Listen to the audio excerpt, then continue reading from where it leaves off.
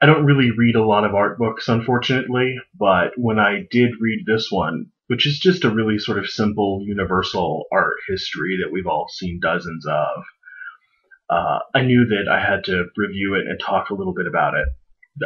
This is another one of the books that I read several years ago, but never managed to make a review of when I first opened up this YouTube channel. So the writer is E.H. Gombrich, who was a pretty well-known art historian, and he wrote this book, which is apparently quite a bestseller, called The Story of Art.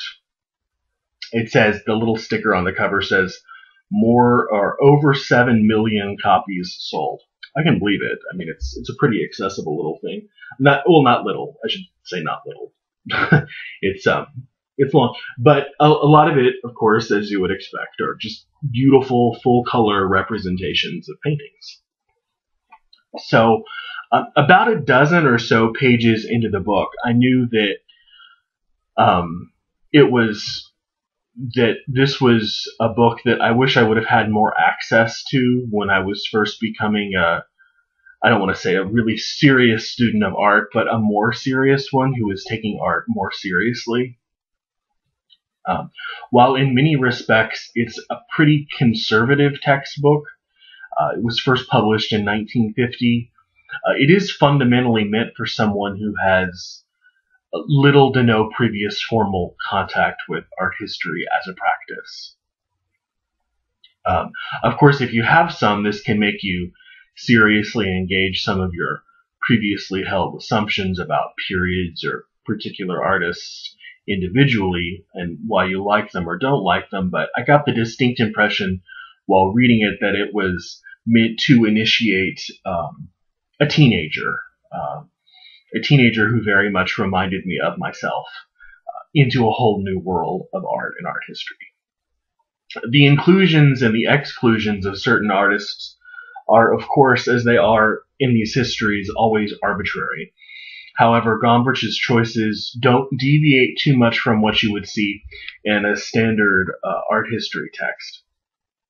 What particularly drew me to the book was what I thought to be its inordinate focus.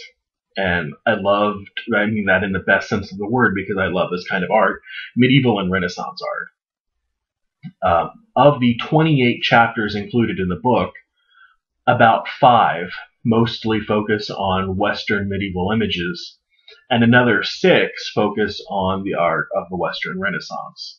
So 11 of 28 chapters, almost half of the book, is devoted to medieval and Renaissance art, which I love. Most surveys of art history, which I've seen in the past, sort of pay scant attention to medieval art, and they sometimes don't give Renaissance art the space that it really deserves. So there's no doubt the medieval and Renaissance art are sort of Gombrich's pet subjects here, pet periods.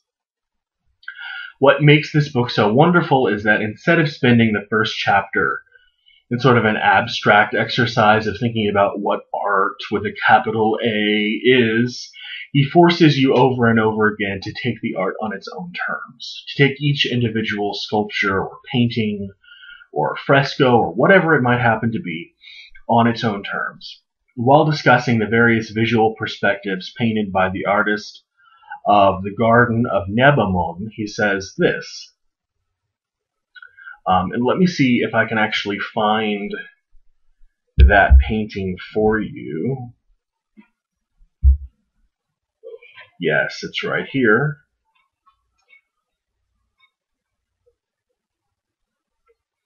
$34. Yeah.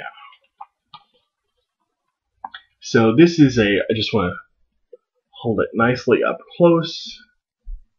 You can see it's this sort of woodland scene, and in the middle there's this lake with animals in it.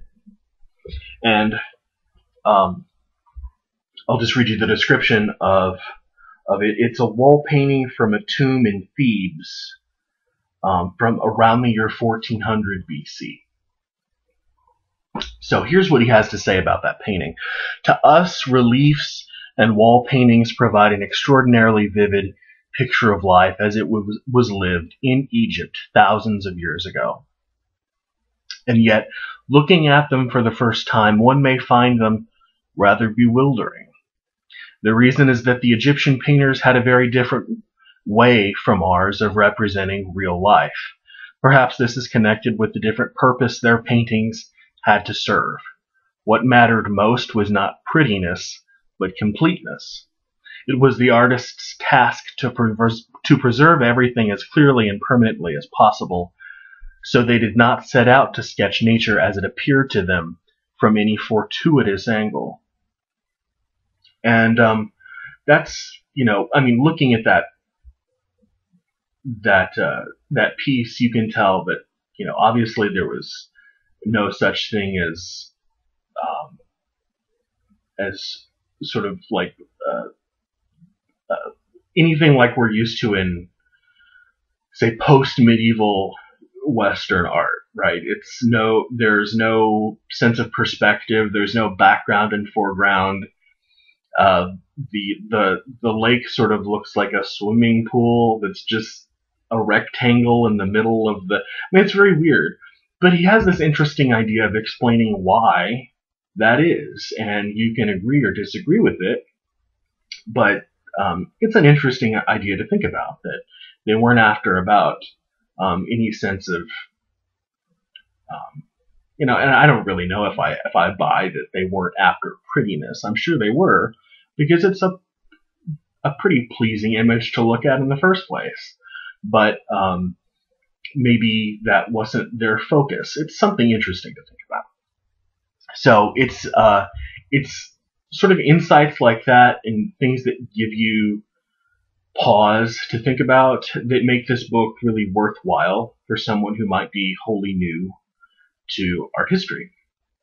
And after all, how many of us have measured something we saw by the standards of our particular narrow time and place? Oh, well, that doesn't look like anything, I would ever draw. How much can it be worth? How pretty can it possibly be? And the questions that he raises really pull you out of that sort of insularity and provincialism, which I think is something that all, high school / college students really need in, both aesthetic sense and a lot of other senses. So he really drives home the point that thinking about art seriously means thinking about other perspectives, both literally and figuratively, other preoccupations, other aesthetic modus operandi. And this is, something that all of us, even adults, not high school, college students, but adults, can really learn from and take away from. So if you want a really great, solid history to art, from Thebes to 20th century, The History of Art by E.H. Gombrich, excuse me.